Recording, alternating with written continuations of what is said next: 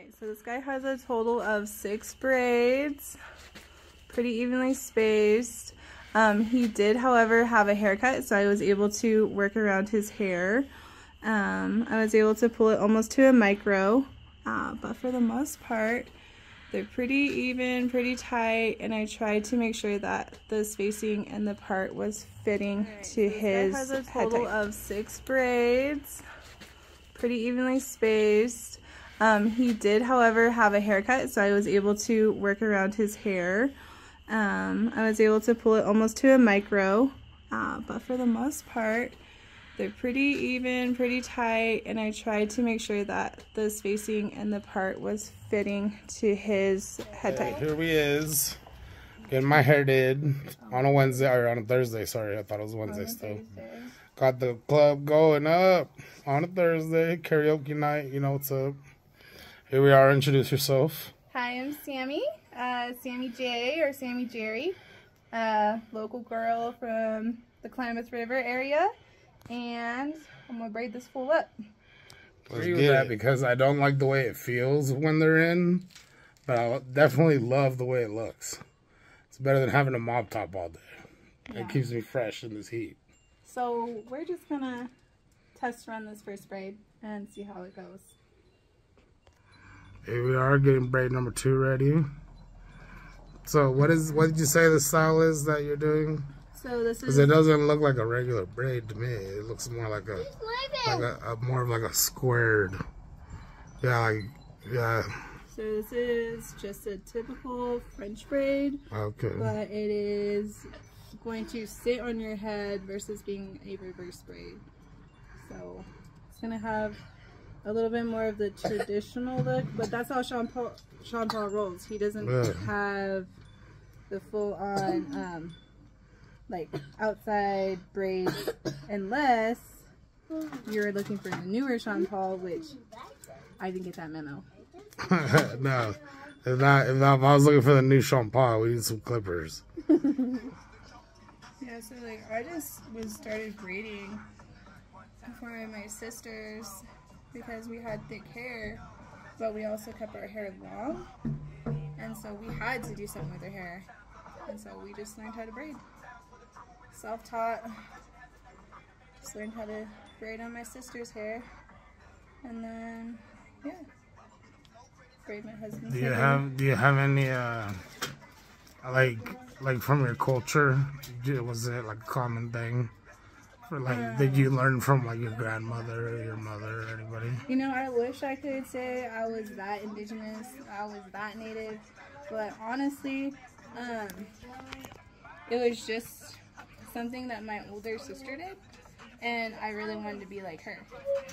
But I think it really does correlate to... So it technically still is a family thing because, you know, it's kind of like how, well, what we're doing now, the way I'm holding this phone, is like my older brother does video, and we've taken college classes together about like recording and editing and all that.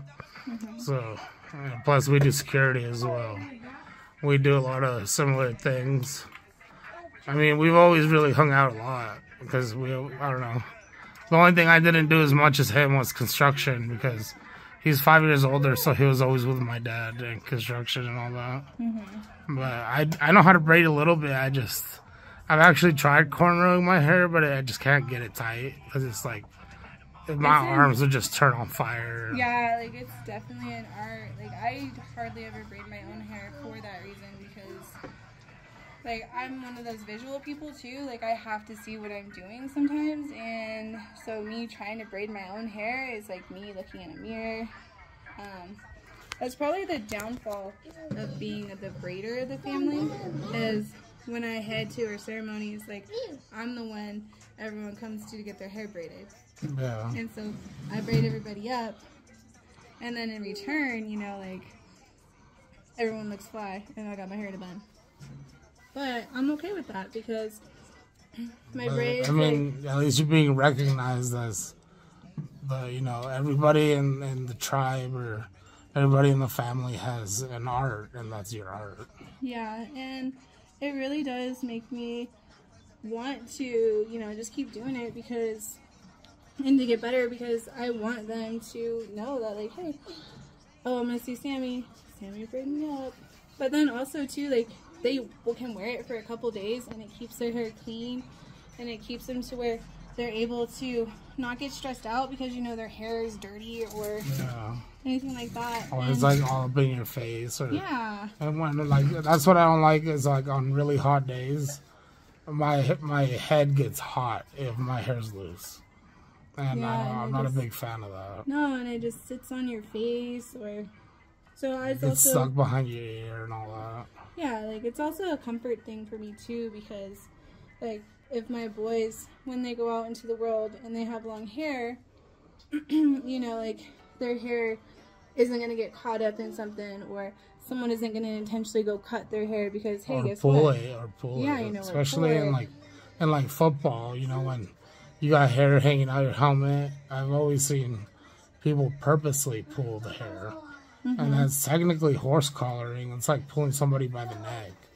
It's an illegal hit, you know. But I think that's always, it's dangerous to have your hair loose when you have it long. Even sometimes, like for me, even just freaking smoking a cigarette. Like the other day I heard my hair sizzling. I'm like, oh fuck, I need to get my hair out of my face. So, but when I have a braid, when I have the cornrows, it just feels like, oh, you know, I wake up, I'll shower, you know, put some conditioner through it and rinse it a little bit. But I don't want it like super soaked because that's when it loosens up. Yeah. So yeah. There is definitely some aftercare to it, and like aftercare to keeping your braids. I try to use like pretty natural products. Like, I don't try to put tons, because then your hair just kind of, it sits funny, and that's when you start to feel like your scalp start to itch and stuff like that because there's just too much product on it. Yeah.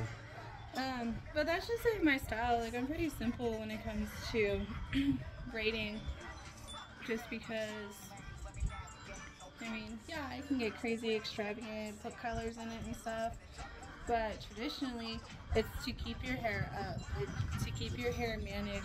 But then also, like, when you do let your hair free, like, your hair isn't gonna wild out. Like, it's almost kind of like your team and your spirit sometimes. Yeah, that's what happened to me the other day when I came back from Rosarito. It just automatically it looked like a perm, like when little kids get perms. Like, I was like, that's so weird. And then I had to like pick it out with a comb, and it finally froed out. But I actually had to wash it because of the product they use. So the product they use just kept it mellow. And then once I washed it, it just poofed up like nonstop. Yeah, and then, like, I haven't been able, like, just life hasn't really been super easy for me lately.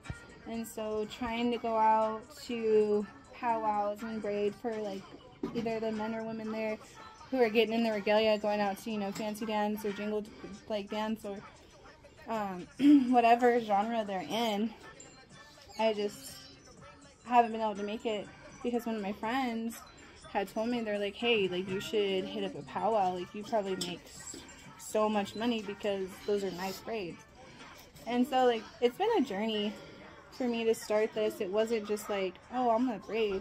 It's been an evolution of a simple compliment, and so, and now here I am, you know, starting something from myself, I guess, you know, and like my heritage, but at the same time it's like a service, you know, like, because people do like their hair braided. And so that's what. Alright, I'm gonna pause this.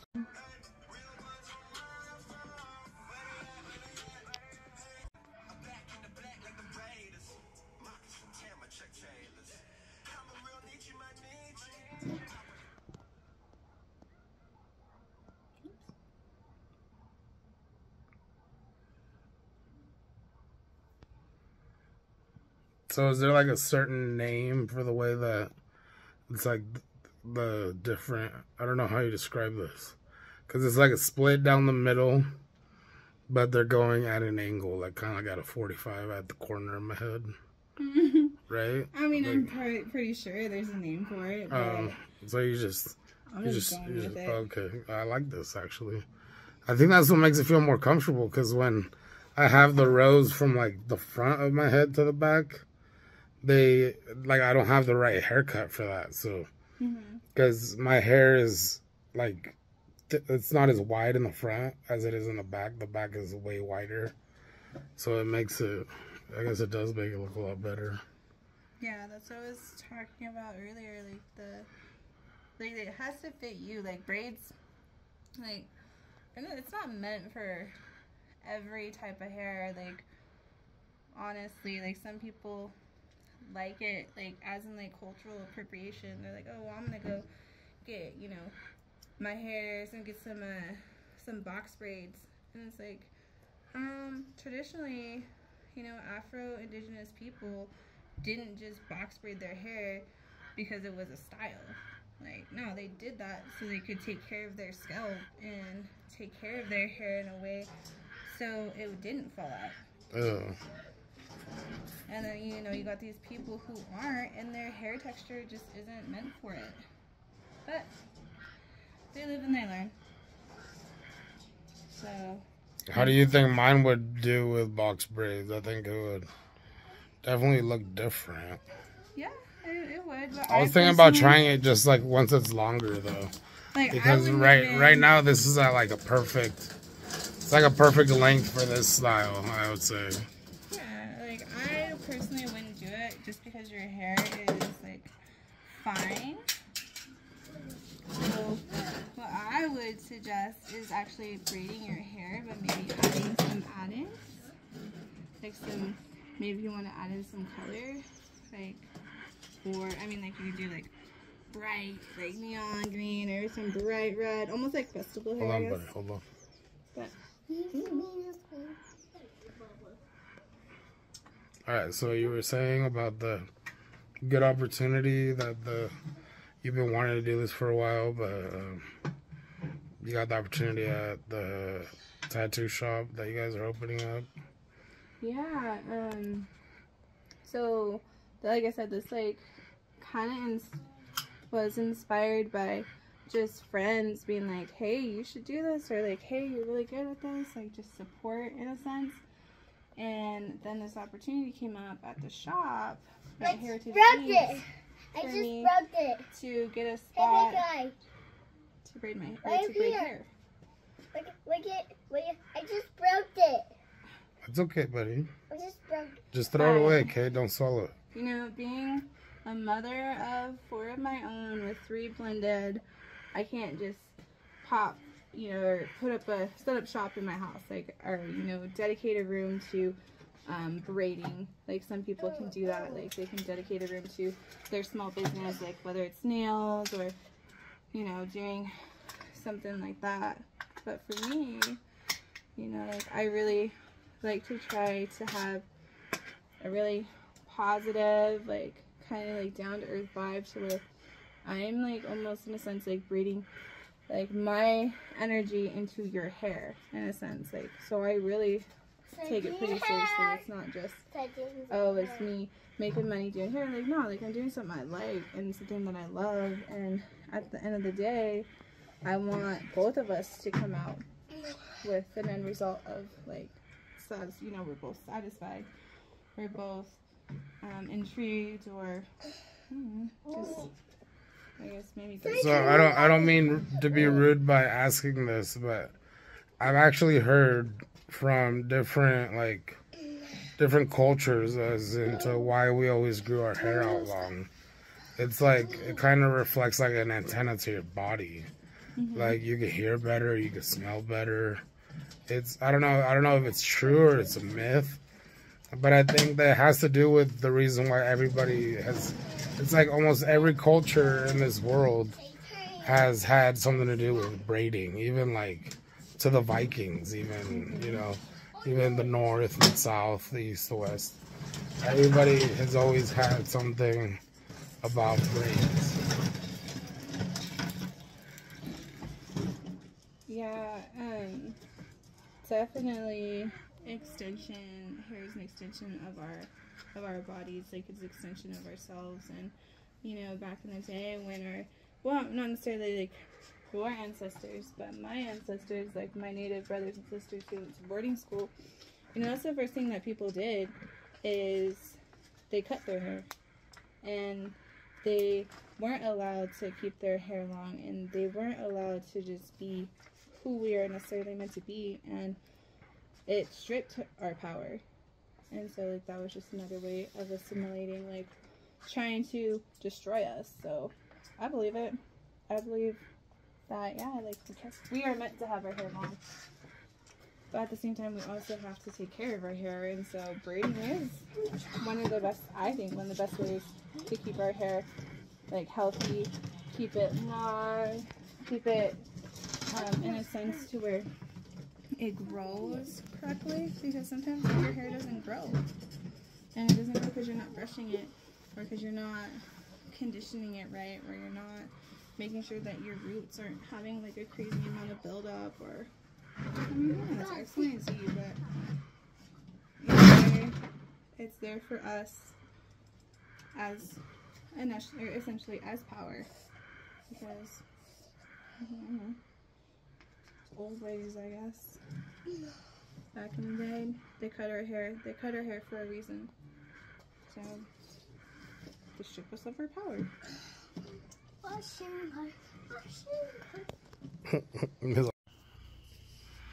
Here we are, getting close to the end, y'all. So I got a total of 6 braids. I have I got 4 done. So I got 2 more to do. Like, how was it? Like, did I pull too much? Was it? The pulling is a little intense, but it kind of just sits, you know, it doesn't. Yeah, well, it doesn't necessarily feel like it's stretching the whole time. Yeah, full disclaimer, I have a heavy hand, like, but that's just me as a person. Like, I'm kind of just a big vibe. I don't know, like, I am gentle. I am a gentle spirit, but when it comes to actually braiding, I like my stuff to be tight as well. I'm gonna have to get into the light. Or not necessarily light, but yeah. So like I said, full disclaimer. I don't exactly have a super gentle touch, but then at the same time, like, I'm tolerant too. Like, I'm not, like, you just gotta communicate, you know, like, if you can handle it, like, I'm just gonna keep braiding, but if it's too much, I understand that too. And you know, there's things that we all have to work on, and if that's something I have to work on, all right, I'm gonna do it, you know. I'm gonna do what I have to do to be the best that I can be. But that's not everybody's get down, but that's mine. I guess, like, evolution. So I first started braiding when I was probably like 12, and it was, like I said, it was just because my sister braided hair, and so I was just wanting to be like my big sis.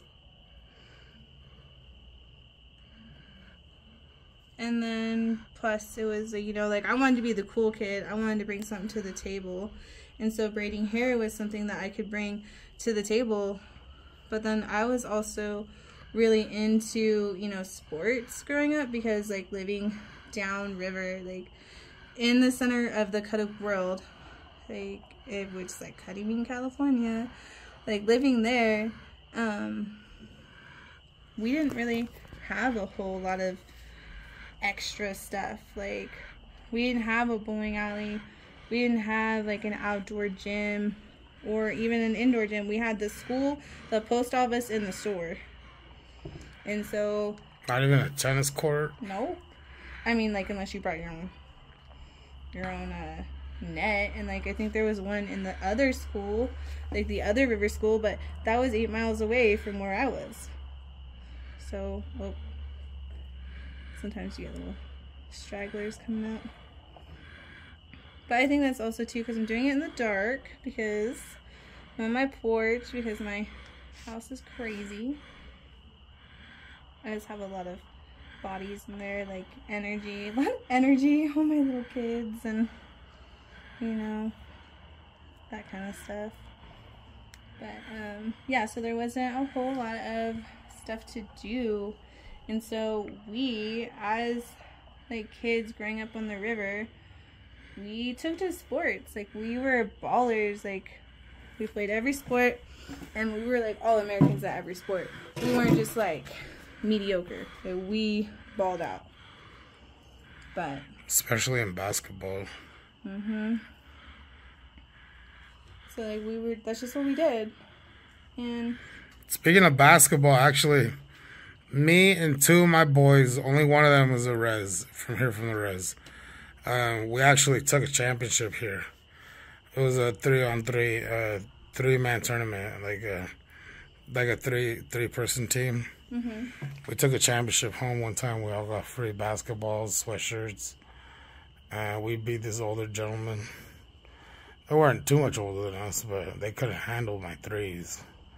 And then I had my boy, the taller one. Put them all up. I was getting all the rebounds. My boy was shooting threes too. We were all shooting threes. And it was pretty fun. Like all net, right? It was. Usually indoors, yes, but the outdoor hoops are different for me. Well, all right. If you bank it and you gotta bank it, I mean, you gotta do what you gotta do. Let it be. Yeah, like, you gotta do what still you gotta three. do. I still got 3 on it. Yeah, it's still a bucket at the end of the day. I mean, it might be a little, unorthodox and ugly, but hey, it's the way you make it. But yeah, so we just, but when I would, so like the whole part of that is I would braid my hair, and so like I was getting getting the really fancy gel, and like that's kind of where the snake braid comes from. Like that's definitely, I think it's like a native thing, or like maybe even like just from a different culture, but it's a braid that lays like kind of flat. But I mean, it's sick because like you'll pull hair from the side of your braid, but then you also even it out, and you also make sure that it's even on both sides, and it's uniform. So it just it's badass looking when you have the time to do it. But then you also have hair that is thick. Like, it looks amazing on thick hair. Like, it probably look good on your hair too. But like thick, dark native hair, it just makes it look so shiny. So me, I'm an Aztec warrior, dark native hair. Yep. Just a little bit of Spain. You got a little bit of Spanish. Oh yeah, we're all diverse. I mean, I got a little bit of Irish, but I don't tell nobody that. Just kidding. I might actually too. I got a lot of red hair in my beard. Yeah. But like that throwback. I'm pretty sure that's where I get my freckles. Like I have like that Irish. My sister has freckles. And then my little nephew is 100% Mexican American. And he has blue eyes and light brown hair. He's the only one in the family. Out of like 300 or more. It's wild how those like genetics just come back from somewhere. Well, my grandfather on my dad's side had light brown hair and blue eyes. He was tall too. That's how me and my brothers ended up tall. Yeah, my people, like the older generation. So on my dad's side, like I am one generation back from a full blood. So like my grandma was a full blood. And like not a lot of people can say that. Like nowadays, it's just, but then there's some people too that are trying to like reconnect, and they're trying to, like have some identity as a native, which is cool. Like it's good to know where you're from, but at the same time, like if you can't ask like the generation of your family, like the one or two generations back, and you have to research, like to me that's like really like a stretch. Like I'm glad, it's not realistic. Like yeah, like almost a little off-putting, but then maybe it's just I need to be more accepting of diversity. I have inner battles with that. Alright, we're gonna work on this last one. We'll be right back after these short messages. Time for a cigarette. Working on the last braid. Overall, I think it took about 45 minutes to complete this look. Again, just a variation of the Sean Paul look. I did try to make sure that the braids was more of a look for his particular style, you know, like each person is going to be different, so each braid is going to have like a different variation. I can't wait to do this look again or to braid Oscar's hair again, but I think for the first time braiding his hair, it went quite well. What do you think, Oscar? How'd it go? I agree. This last one though is definitely sealing the deal because I can feel the pressure on this one. It's like I had that little chunk of like loose scalp, and now it's like it's getting sealed. Yeah, but that's just like the vibe for me, and but it looks like, great though. Actually, I think it looks pretty fucking lit. Yeah. Have in mind, I did this kind of in the dark. You know, didn't try to rush it. Tried to make sure I took my time. Made sure you had some even spacing. But I mean, if you don't like it, you can put a hat on. Yeah, like I'm gonna get braids and put a hat on. Hey, that's how some people do it. When they need their hair to be I'm gonna go flat. get my do-rag. No, I'm just kidding. But Yeah, do a little knot on the front. You can sleep with a rag, okay? Keep it nice. So very minimal product in his hair. His hair is actually quite well taken care of. Like, he doesn't have a bunch of split ends. Although you are gonna want to get either have me or have somebody else take out your rubber bands, because these little suckers are pretty tight. Like, I braid pretty much to the very, very end of everybody's hair. So you have that much of a tail. So that's way longer than last time I got them done. So like a micro, what?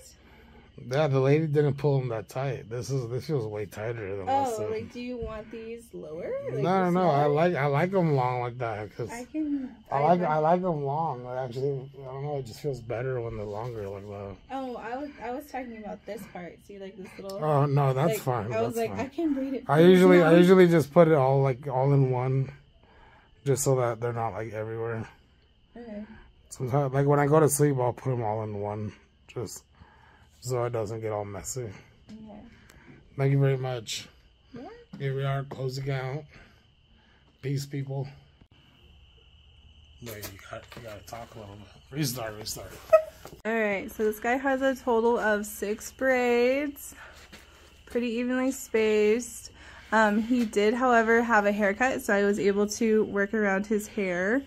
I was able to pull it almost to a micro, but for the most part, they're pretty even, pretty tight, and I tried to make sure that the spacing and the part was fitting to his head type.